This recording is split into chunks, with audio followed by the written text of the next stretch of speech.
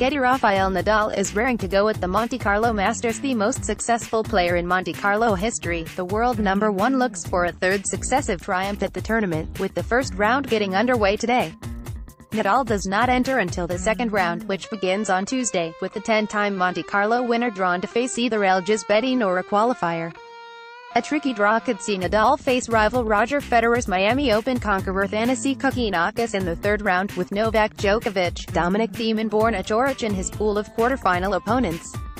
And Nadal, who has only ever lost 4 matches in Monte Carlo, 2 to Djokovic, says the historic tournament, which first started in 1897, is among his favorites to compete. "I always feel good when I am here. It is one of my favorite tournaments," revealed the Spaniard, who has an incredible 53 career clay court titles.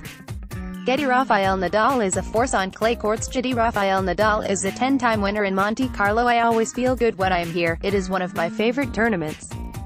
It's been a love story between me and this event."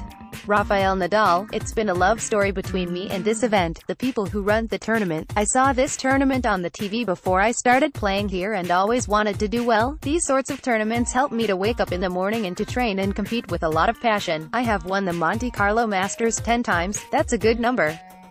But one more victory, why not?" The 31-year-old has not played since the Australian Open in January due to injury issues, though featured at the Davis Cup earlier this month. Nadal beat both Philipp Kohlschreiber and Alexander Zverev as Spain overcame Germany. The 16-time Grand Slam champion only has a 100-point lead over Federer in the ATP rankings and cannot afford any slip-ups to remain above his longtime rival.